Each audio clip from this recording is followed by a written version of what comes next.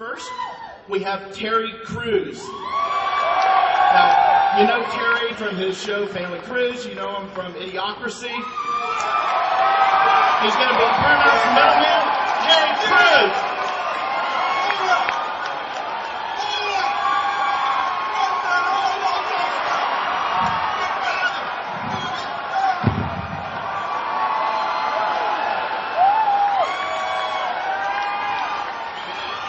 That actually turned me on. Okay, next we got Steve Stone Cold Austin. See him in a Lucky Star, a whole bunch of stuff.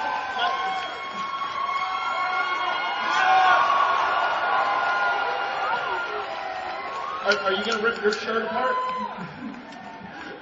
Okay. Next, you know him as Ivan Drago. We all know him as Dolph Lundgren, the original Punisher. Let's bring him out. He's been directing films and doing stuff, but now we can see him with Stallone again.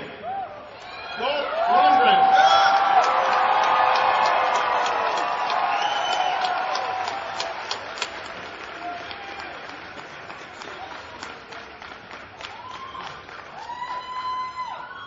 Now, when I visited the set of the Expendables in New Orleans, I saw a forearm that scared the living shit out of me. That forearm belonged to Randy Couture, UFC heavyweight champion. Come on out. Seriously, the scariest forearm ever.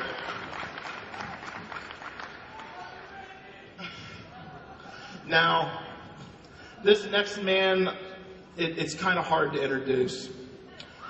He wakes me up some mornings to tell me to put a story up on the site.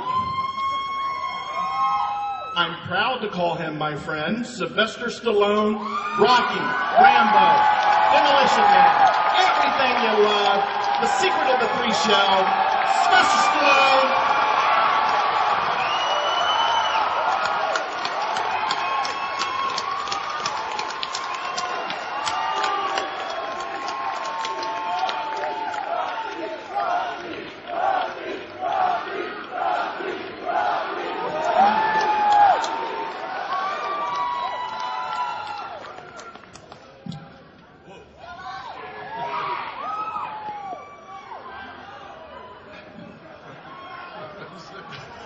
Sly, you look so serious in that tie up here. Well, you know, I thought about becoming a lawyer in case this movie doesn't work. So actually, I'll loosen it up and maybe hang one of these guys with it later. Okay, guys. When Sly called each of you up to say, I'm putting together a team to kick ass, what do y'all think? Start with you, Terry. No, dude. He had me at hello. I'm just telling you.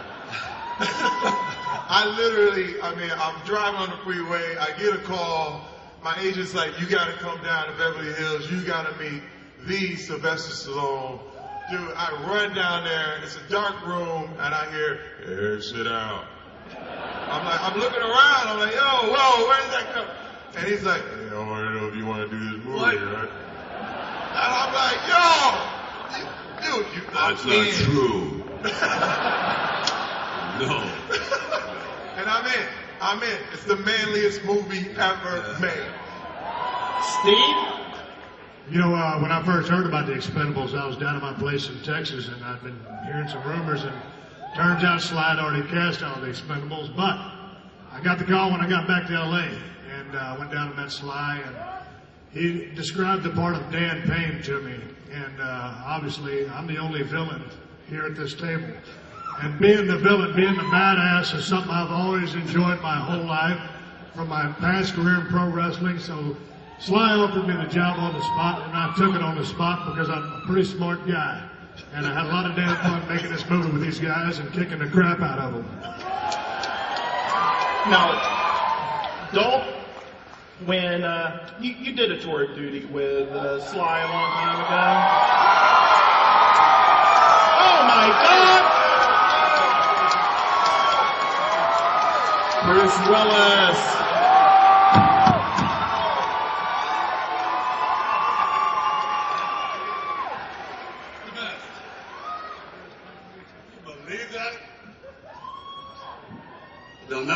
on Bruce Willis.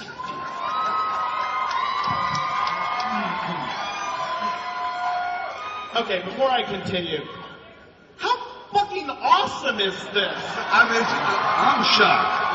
I'm shocked. This is awesome. God, I wrote a scene for myself and the governor where, like, he'd be trying to get his Hummer into a parking spot, and I'm trying to get my pickup truck, and then we get out and just punch each other in the face. I'm going, because I had to be quick because he's governor.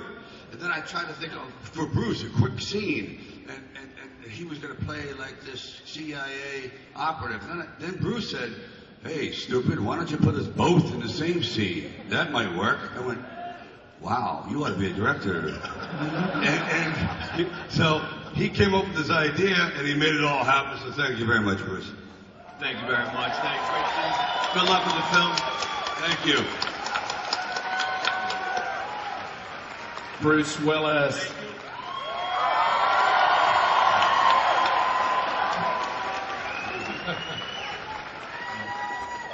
Okay, Dolph. Hey, if Arnold shows up, don't let him in. I've had it with him. He's too good. Is Arnold about to show up? You never know, man. Dolph. So, what was it like getting that call so many years later from Sly saying, "Hey, I want you to be a part of this team"? Well, we beat the crap out of each other 25 years ago, and I would love to do it again. And Sly called me and he gave me a great script and a great role, and I was in. I wanted to work with him again, and then the guys just kept piling in, one after the other. Suddenly, I'm in this great cast, and really grateful and really pleased to be part of it. It's been terrific. So, did it hurt more in Rocky IV or in Expendables? Well, I guess Rocky IV maybe hurt a little more. Oh, my but, God. I wouldn't want to do it again. He put me in the hospital for 4 days. 4 days, and no thanks. Yeah, Jet clipped me twice in the Expendables. If you write Yeah, they went at it. Him and Jet Li. I mean, that's a dream come true match. Talk about David and Goliath. That was fantastic. Randy. So, you're sitting there. How did you find out about this project? How did you get involved? My agent let me know that this movie was coming together, and Sly called me in to come meet him and explain the script and the role that and how he saw it, and really, I grew up watching Rocky and Rambo. The first Rambo was filmed in my home state of Washington. I was excited to be considered. Yeah. The cast was just amazing.